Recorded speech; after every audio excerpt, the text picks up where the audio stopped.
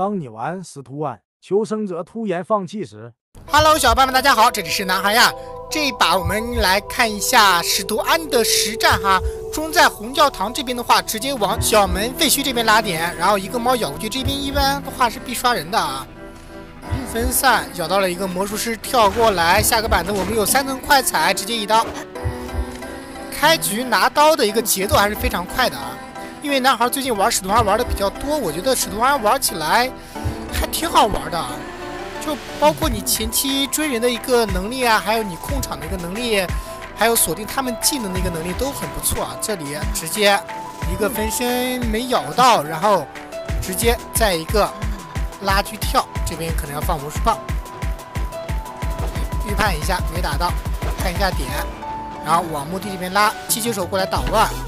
但是不慌，继续追魔术师。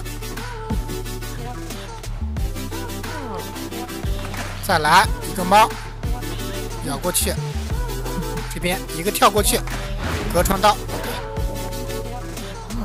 就比如说使徒安啊，遇到一些调香师啊、魔术师，以及空军新员、杂技演员等等啊，很多的一些，这2个气球刀，直接把它给拿下。对，就是遇到那些就是怎么说前期那些技能比较多的穷子啊，你用一个猫，然后那个猫禁锢一下他们的技能，我觉得还是非常的实用的哈。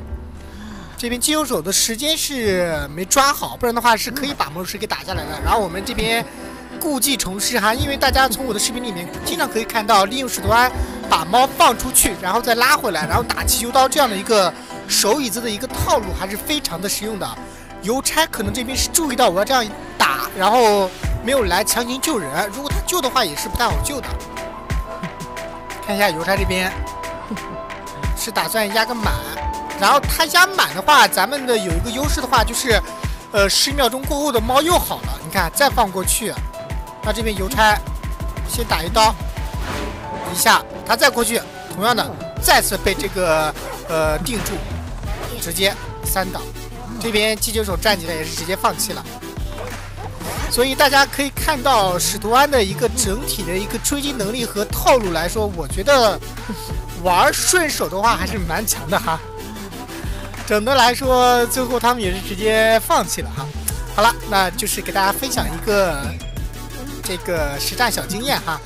那你们经常玩使徒安吗？可以去试一下哈。感谢关注支持男孩，咱们下视频见吧，拜拜。